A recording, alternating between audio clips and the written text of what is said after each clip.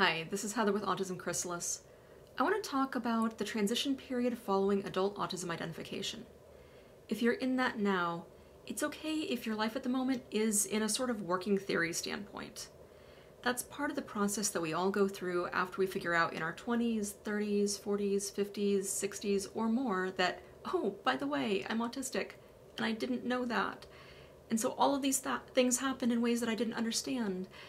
And there's this whole history of cultural gaslighting and little t traumas from just not fitting in, and from people expecting things of you that you couldn't give, or didn't understand what was going on, or why it mattered to them.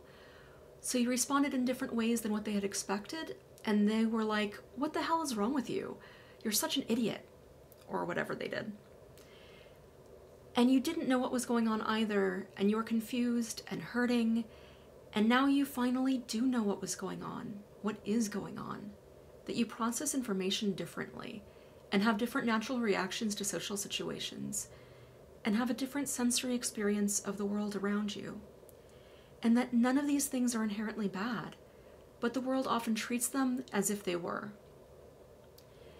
So you're going through this time of adjusting your brain to this new reality and processing the things that happened with this new lens, and deconstructing the thought processes that have been holding you back, and looking for different ways forward.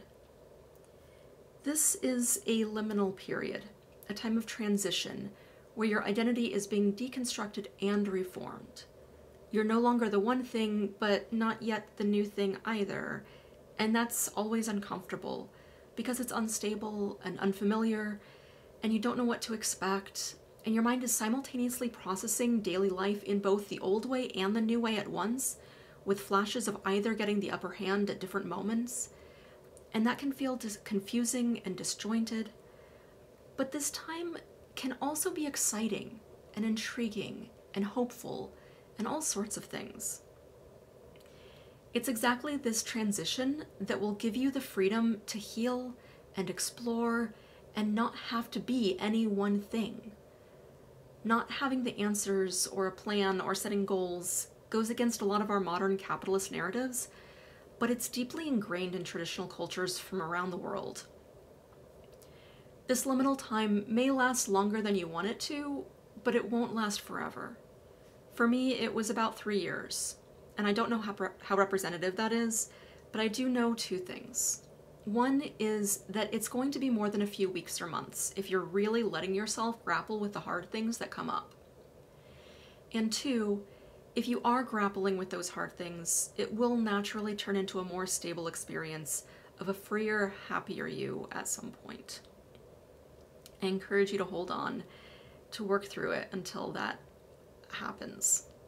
And it's not just like a switch that happens at one moment, it's a slowly growing of that. Okay. I wish you well on your journey. Take care and have a near wonderful day.